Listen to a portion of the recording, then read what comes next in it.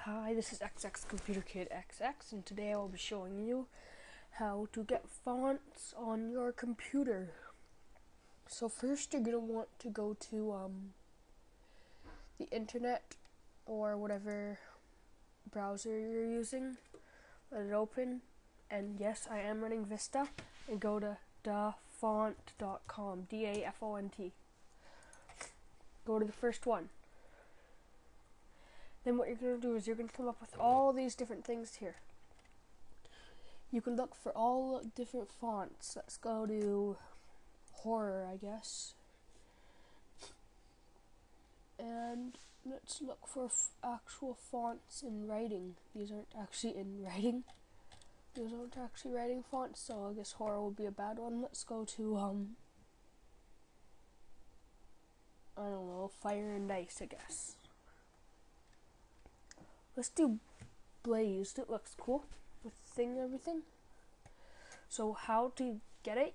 You click download for PC, Mac, OS X. Hit it. It'll come in a zip file and download it. Find it wherever it is. In my case, it's on my desktop. We're gonna open it.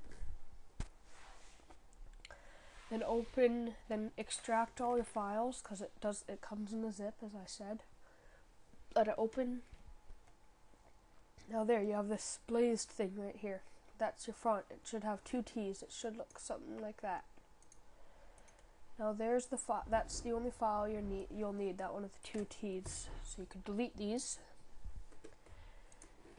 X out of this. Now what you're going to want to do is you're going to want to go to search. There's other ways to do this, but this is how I find it easier. You search font. Let it go. Then go into fonts file.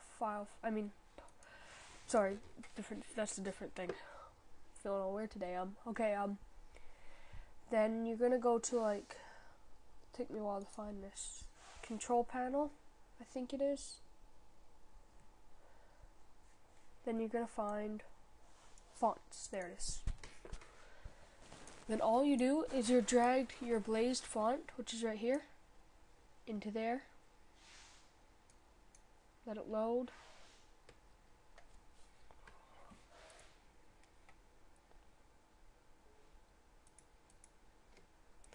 Now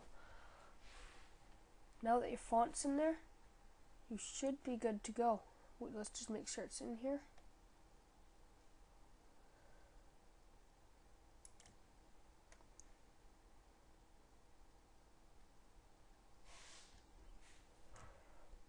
Just have to find Blaze.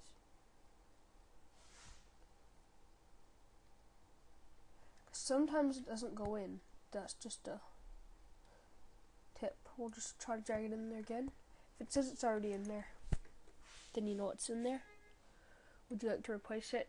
Yeah, sure. There, now we know it's in there. So you're going to X out. You could delete your font thing. Now we could just go into a program that we could type with or something.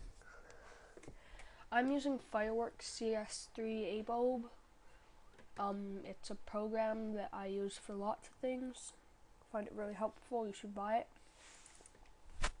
I'll have a link for it in the description, hopefully. Just create a new Fireworks document. Yes, I have the trial. 500. No, not 5,000.